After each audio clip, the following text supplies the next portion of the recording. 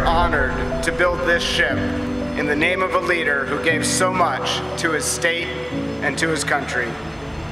And so today, we authenticate the keel of the future USS Thad Cochran. We do more than mark the start of another great warship.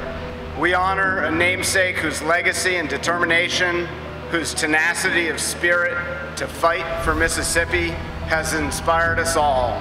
He worked tirelessly to keep Ingalls Shipbuilders at the heart of America's naval strategy. His goal was like ours, to do what is right for the warfighter and what is right for the nation.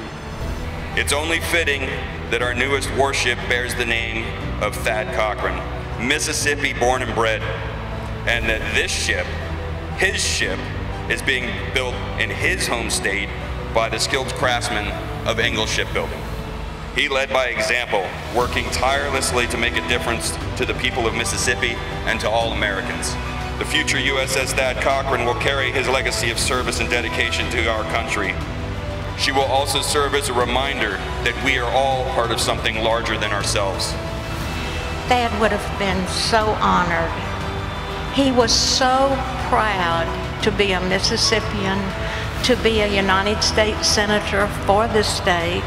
He would be thrilled beyond words to have a ship named for him like this.